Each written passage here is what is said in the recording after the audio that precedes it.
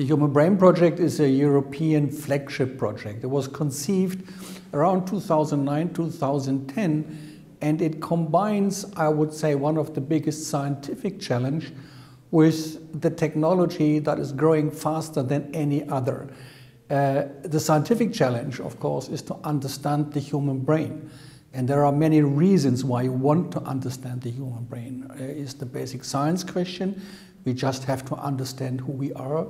But there is a very practical aspect also, and that is connected to brain diseases. We want to understand brain diseases, and we want to find ways to cure them. Now, the fast-growing technology I'm referring to is the computing technology. Computing technology is growing very rapidly, and so there is a two-way interaction between brain science and computing technology in the Human Brain Project. Brain science can actually help to develop future computing technology. We know a lot about deep learning, and we think deep learning is somehow inspired by biology, but currently there is very little inspiration from biology. The artificial neural networks that we use don't have to do a lot with how the brain works. So one of the goals of the Human Brain Project is to use knowledge from neuroscience and to build brain-like computers that really implement many of the latest discoveries, in particular concerning learning and self-organization of the brain. The other way, of course, is that we use computers as they are, in particular their capability to analyze large data volumes, to analyze brain data. There is so much brain data being taken now with very advanced imaging techniques that this is a gold mine for data analysis. So in summary, the Human Brain Project brings together computer science and neuroscience, and it's an interaction in both directions.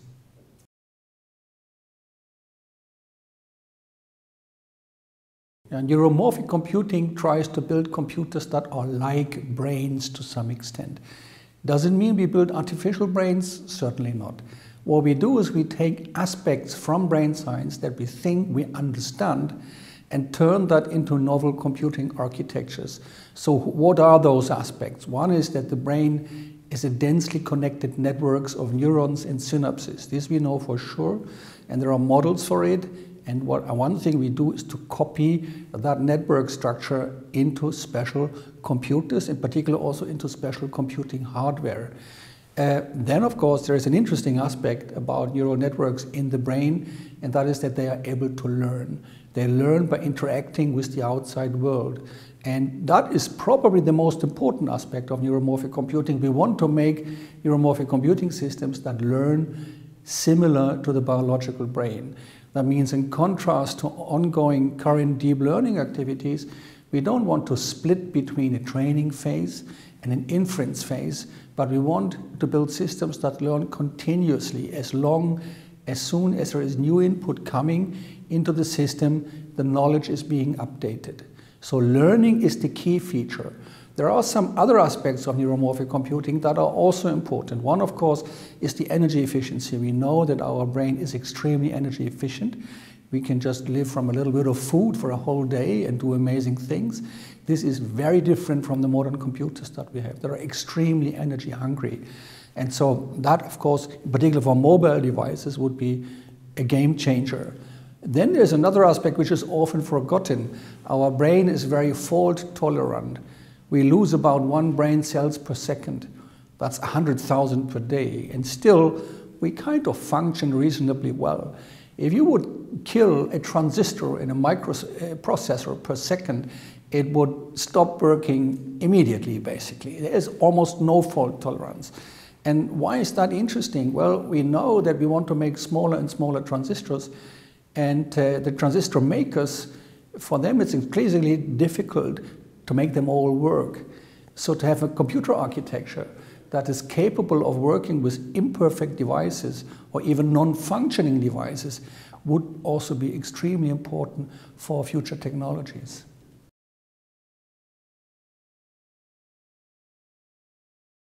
Well, novel technologies have always been a threat from the beginning. It's true for the steam engine. It's true for the car that replaced the horses. So there was always the fear that new technology changes the world, and it will certainly change the world. And artificial intelligence is changing the world today. It can also have, as it has been for the steam engine and for the cars, very positive effects, because there is a better means of transportation. People do not have to do the dirty work, but they can focus on the more pleasant things in life. And I think if we do it right, artificial intelligence can be used in a very similar way. It can help us to do the things that are boring, that are less creative, and we can leave the interesting and nice things to the humans. In order to do that, it is essential that we make sure that we understand and we control the way this technology is evolving. We should not leave it just to a few companies that do the development behind open doors, but the development of AI should be open. You know, probably there is an initiative in the US which is called Open AI, which I support very much.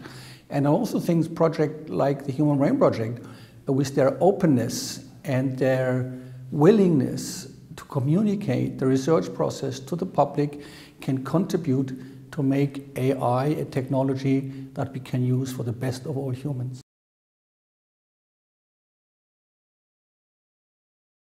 As I said before, I think the strengths of the Human Brain Project, one strength is its openness and its ability and willingness to communicate with society.